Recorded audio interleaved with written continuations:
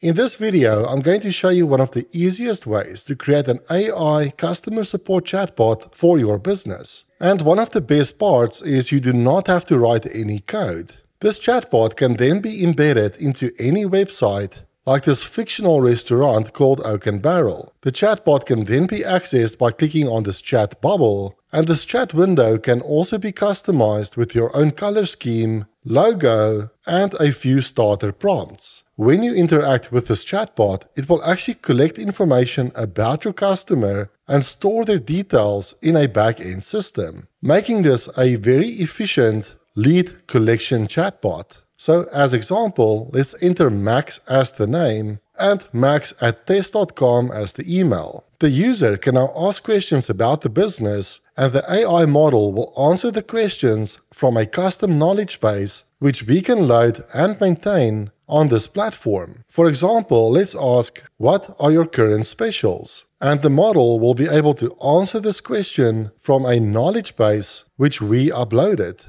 Also, we can use this platform to view all the conversations that users have had with our chatbot, and we can also click on this button to display all the user information that was collected. And here we can see the user and email from this previous conversation. And also, we can set this up to collect any amount of information that we want. If we have a look at the flow, you will notice this data collector node, which we can use to add as many fields to this collector as we want. So you could in theory also ask the user for their phone number and whatever else you need. Furthermore, we can also use a knowledge base reader to maintain the content in this knowledge base. I've simply uploaded a Word document containing all sorts of information about our restaurant. But you could also add as many documents as you like, and in fact you can also scrape information from a website, from a YouTube video, or whatever else. And finally, adding this chatbot to your website is simply a matter of copying the snippet and then adding it to your website, or getting your developer to do it for you. But this process is really simple, and it works on pretty much every website platform that you can imagine, like Squarespace, WordPress, or whatever else. And we will have a look at embedding this in an HTML website towards the end of this video. Now let's have a look at building this chatbot. For this, we will use a platform called VectorShift, which offers a generous free tier, so you will be able to follow along with this tutorial and embed your chatbot into your project. Let's click on Get Started, and afterwards you should see a dashboard like this. Let's create a new pipeline by clicking on New. Then let's click on Create Pipeline from Scratch. You will now be presented with this blank canvas. Let's start by adding both an output node and an output node to the canvas, like so. The input node will allow the user to send a message, and the output node will simply be used to provide the final response. For example, we could connect the input node to the output node and then test this out. We can do that by clicking on Run Pipeline. We can go to Chatbot, and then we can send a message like Hello World, and the bot will simply reply with whatever we passed in. Now that's not what we want, right? So let's break this connection by double clicking on this X, and let's add an AI model to this. We can do that by clicking on LLMs. Then let's add the OpenAI node, like so. Then let's have a look at what we need to do with this LLM node. Of course, if we simply wanted to create a very simple chatbot, we could take the user input and pass that into the prompt of the model. We could then take the response of the LLM and pass that to the output node, like so. Let's also change the model to the newer GPT-4o model, and let's go ahead and test this by clicking on Run Pipeline. Let's say something like, Hello. And this time we're getting a response that's generated from an AI model. Fantastic. Right, but there's still a few things that we want to do. When the user interacts with the model, it first needs to ask the user for their name and email address, and only continue the conversation after we've collected that information. So how do we do that? We can give an AI model specific instructions by entering some text in the system prompt. In other words, we can use the system prompt to provide very specific instructions to the model and affect its behavior. For instance, let's say,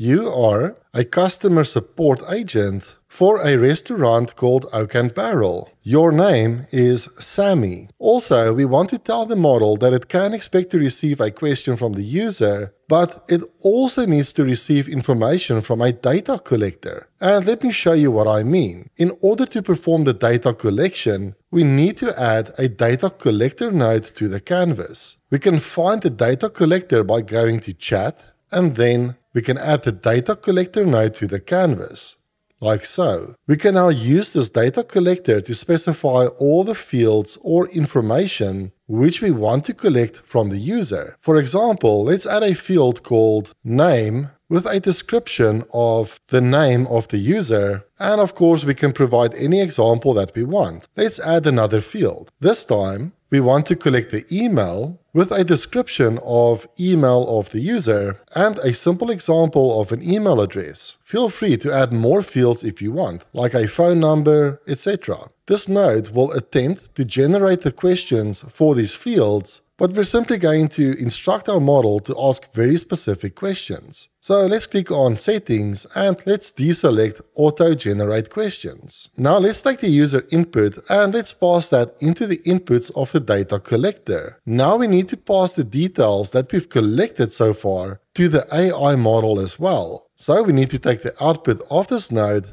but now we have an issue. There's no way for us to attach this to the model as this prompt field is already being used. But thankfully, we can create additional inputs using variables. Let's break this connection. Then in the prompt, let's create placeholders for both the user's question as well as the collected data. So let's type some text like question, and just below it, let's add a variable which we can add by clicking on this Insert Variable button. Let's give our variable a name like question, and you will see the name of that input changing on the left over here. And below this, let's create a variable for the collected data. Let's call this collected data, and let's also give this a variable, and let's call this variable collected data. Fantastic. Let's take the user's input and let's attach this to this question field. Let's also take the output from the data collector and let's pass it into this collected data input. Our AI model will now have access to this information. It's also a good idea to add additional instructions to the system message to tell the model how to use these variables. So let's add the following to the system message, and feel free to pause the video to see what I've entered here. I'm simply saying you will receive collected data which will contain the name and email. If there is no name, ask what is your name. If the name is present but there is no email, ask what is your email. If you have both, then proceed with the following instructions. So after our model has collected all this information, we then want to do the following. If "How can I help" has not appeared in the conversation history, then respond with "How can I help?"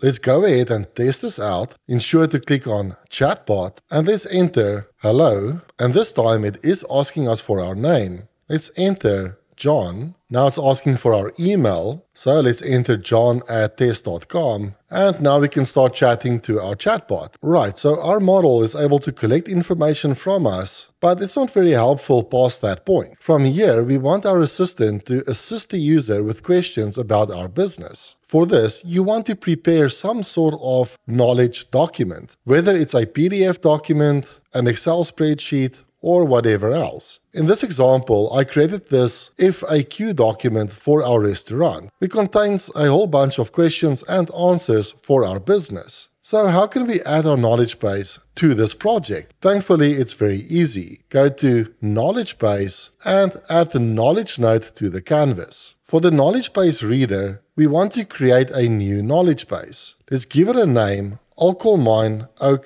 and Barrel, and optionally you can add a description as well. Then click on Confirm. You can now edit your knowledge base by clicking on Edit Knowledge Base. Initially this will be blank. Let's add documents to this by clicking on Add Document, and under Loader Type, select the type of data source that you want. You could add a URL so that VectorStore would scrape information from a website, but I'm going to select File, and then I'll click on this plus button to upload the file from my local machine. Then I'm going to click on Add, and this will add this file to the knowledge base. So if you ever need to update your knowledge base, simply delete this file and upload an updated version of that file. Now that we have our knowledge base sorted, let's have a look at how we can attach this node to the rest of our project. First, let's have a look at the query. This is simply the user's message. So let's grab the output of the input node and let's attach it to our query, like so. Now we want to add the results of this knowledge base reader to the LLM as well. And again, there's no space on this node to do this. So let's add another variable. Below collected data, I'll create a new variable called context, and let's also click on insert variable and let's call this context, and that will create this context input on the LLM node. Now we can simply take the output of our knowledge base and pass that on to the context. Let's also adjust our system prompt to ensure that the model will actually use the knowledge base to answer questions.